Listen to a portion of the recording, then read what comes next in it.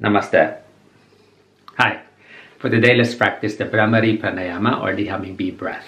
And then later on, after the session, I will be discussing the progression of the program. Bhramari Pranayama is effective in correcting imbalances in the inner ear. It develops our throat. It's good for the cardiorespiratory system, and it's calming and relaxing for the mind. So it's a good practice before your meditation and stillness. All right, let's start. Yeah. Sitting or standing tall. Loosen the neck and begin to become aware of your breath. Inhale through the nose and out through the nose.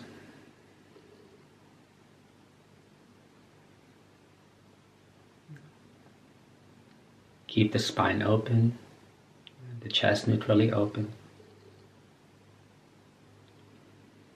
Next time you inhale, send your internal eyes to look between the eyebrows, the forehead center. And at the top, suspend and hold it for 1 or 2 seconds. Let the breath hang higher up. And exhale, completely relax the shoulders, relax the jaw, loosen your teeth, the lips.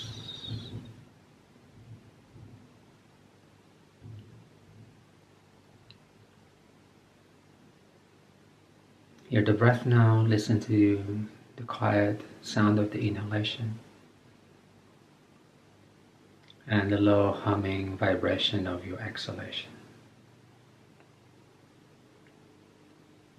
Beautiful. And we open our eyes next. All right. Preparing our thumbs and the rest of the fingers rest on the forehead. Breathing in, a light chin mudra.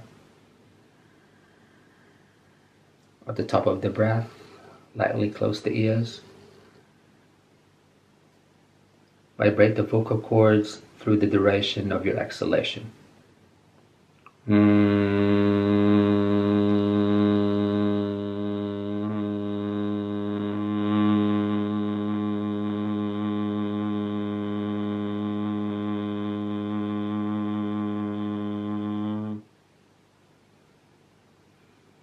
Release the hands, forming the Gyan Mudra, and then just rest your hands. Allow the breath to flow again. In a moment of stillness, feeling the vibration inside the inner brain, the subtle frequencies your ears still hear around the forehead, across your temples.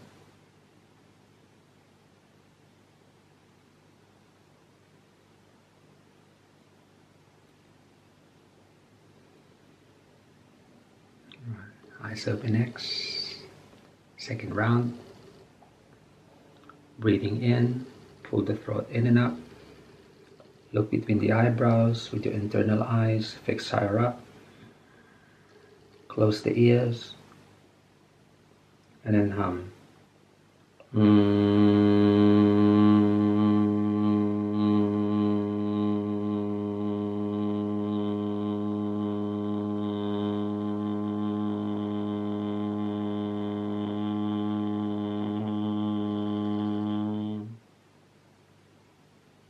A mild recovery inhalation. Exhale. Gyan Mudra again. Rest for a moment. Focusing on the vibration inside the inner brain. Make your breath lighter so you can feel the subtleness of your own vibration. You may restore the mouth by lightly moving the tongue and brushing the tip of the tongue against the upper palate towards the back of the mouth.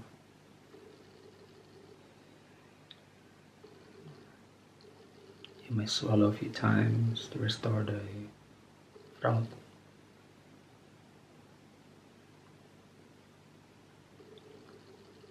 One more. Eyes open. Preparing our hands. exhale, breathing in. Close the ears and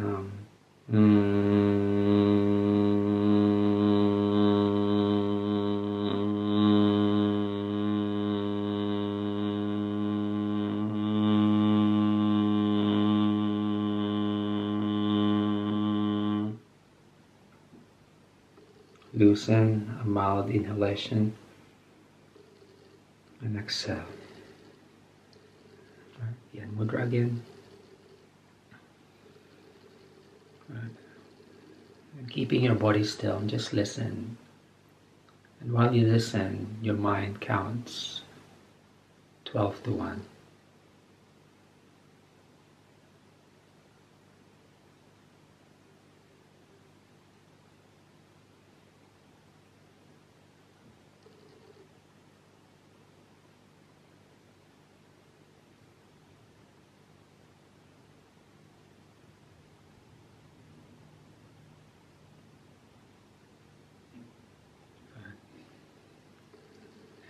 Open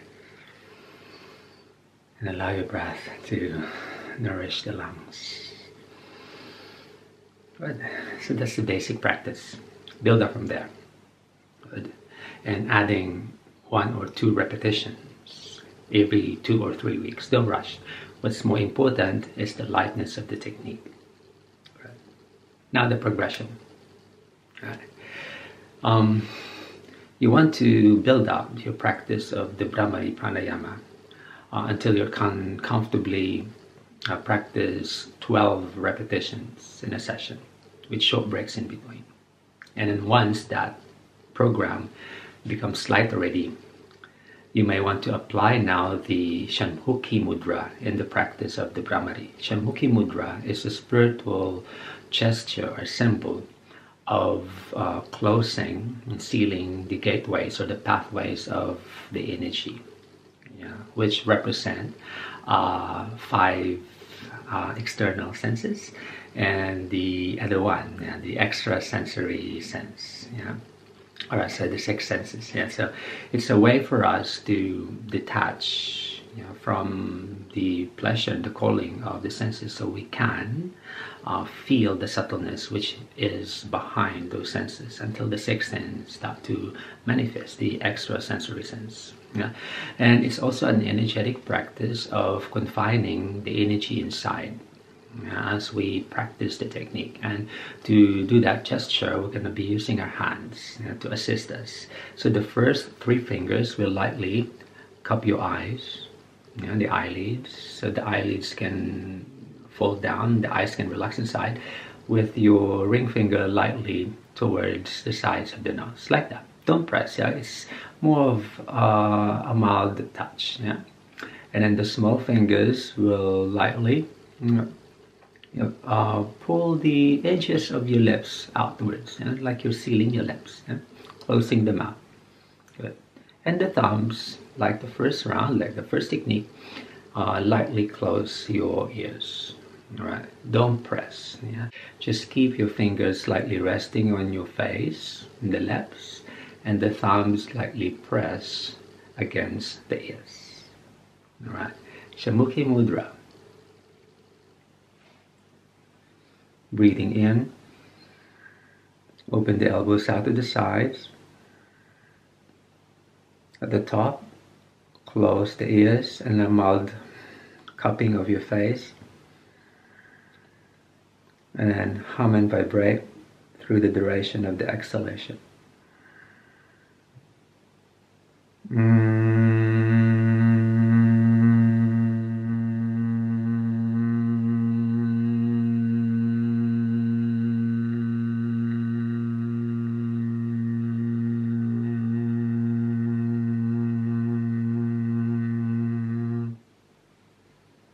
Loosen, a mild inhalation to lift the heaviness up, and exhale to release. Good. That's Shanmukhi Mudra. It's quite meditative, that one, since the eyes can relax inside, since your hands or your fingers are lightly cupping your eyelids. To the future, once the Shanmukhi Mudra becomes light, what you're going to do next is to close the ears already before you do your inhalation. And then you will hear and then feel the vibration of the in-breath inside the inner brain. All right. And the exhale is the same as the first technique. All right. You may use your index fingers actually. Yeah. Closing the ears already. Inhale.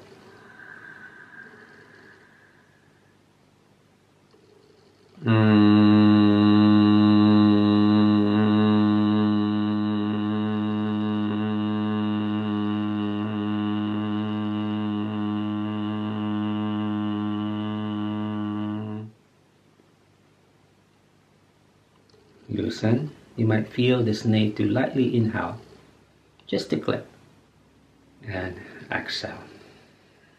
Right. What it does, it increases the stimulation of the inner brain. Right. To advance the practice, both the inhalation and the exhalation will enjoy the humming vibration.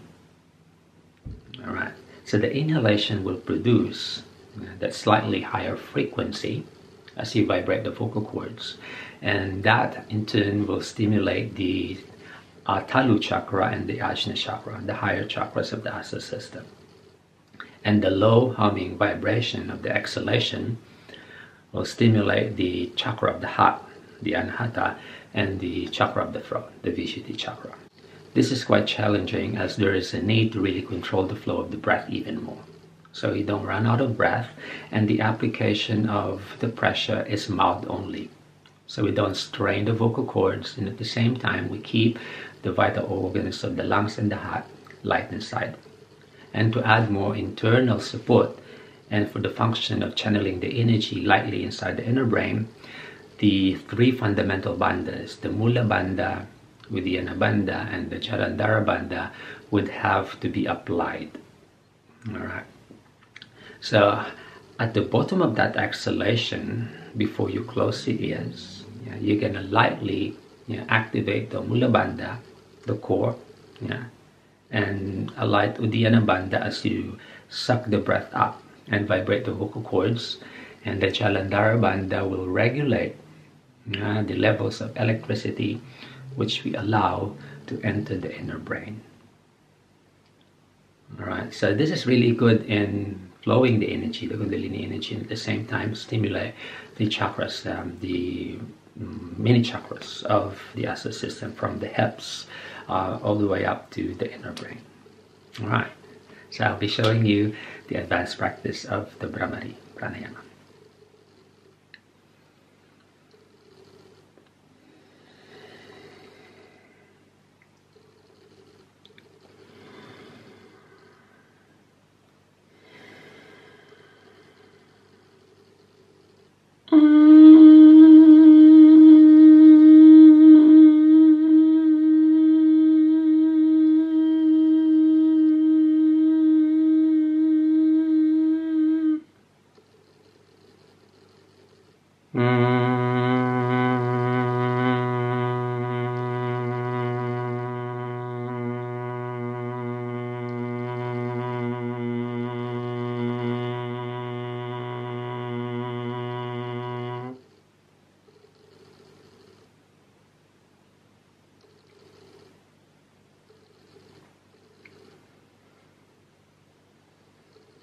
Right. So that could be intense actually. Just that one repetition, it's swooning inside already. So we need to really regulate the flow of the energy and the breath, and not to overdo it. Maybe 3 or 4 repetitions in a session. That would be enough to lightly stimulate the inner brain. After the practice of the Bhramari Pranayama, your senses get amplified. They become more open and sensitive. And your nervous system gets stimulated. Not just your sense of hearing, but also your sense of sight. The images, the colors, the lines, the patterns, they will come across crisp, sharp, and brighter. Right? And your sense of feeling, your skin will feel a little bit more sensitive. You'll be able to feel the inner pulsations of the inner body, the sounds there, and the sounds and the vibration of the inner brain. And the sounds sometimes echo inside the inner brain, and you will be able to hear really clearly, like it echoes from the left hemisphere. The left hemisphere gets really sensitive after the practice of the Bhramari, like the sounds comes from there like echo. These are all part of the process of your senses becoming more open and awake. And as the nervous system gets stimulated, you're going to get used to it. All right, and this will become your normal. It's been there all along. Now you're feeling it already. See you next time. Namaste. For the detailed tutorial and the lecture of the Bhramari Pranayama, you may want to take a look at that past lesson I've given a while back so you can appreciate the technique and understand the principles and the energetic significance of this practice. The link of that video is in the description box down below. See you next time.